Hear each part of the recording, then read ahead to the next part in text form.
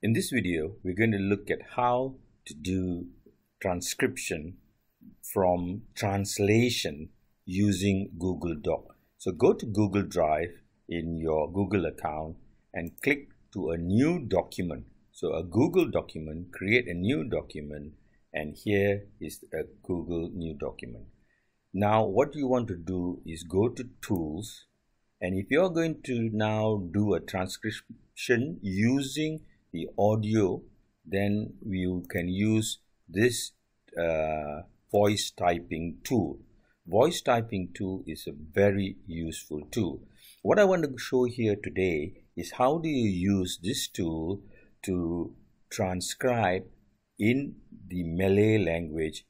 And here I'm going to use this drop-down menu above the microphone and choose Bahasa Melayu, which is the Malay language and quite similar to Bahasa Malaysia. So once you are ready, now you can commence your transcription.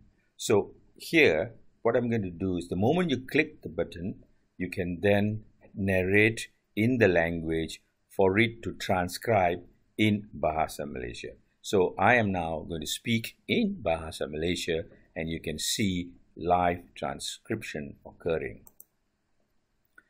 Saya dijemput ke pusat perubatan di kawasan saya untuk membuat satu bertemu juga dengan pakar perubatan. Dia panggil saya oleh sebab saya ada satu penyakit yang bukan begitu ramai pesakit di kawasan saya menghadapi.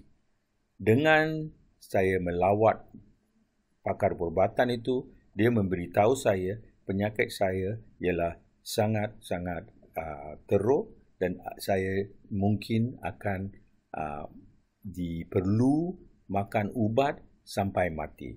Dengan berita itu, saya pun merasa sangat kecewa, dan lepas itu bila saya balik rumah, saya rasa kecewa dan duka cita. Dengan itu, keluarga saya pun merasa sangat duka cita dan semua dia nak pergi jumpa doktor dan dapat lebih maklumat. Itulah cerita saya.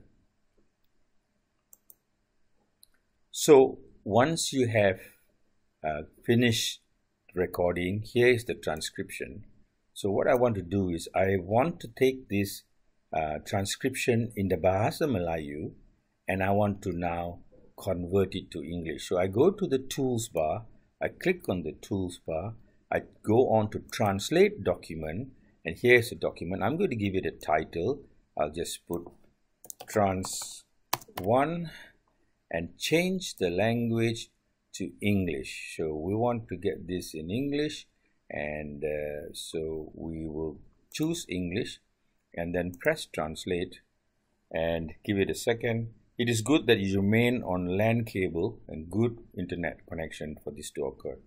So here is that. It is not 100% accurate, but you can see that it is pretty accurate. You can now listen to the voice file again and start editing the transcript, and this is the way to do transcription and translation.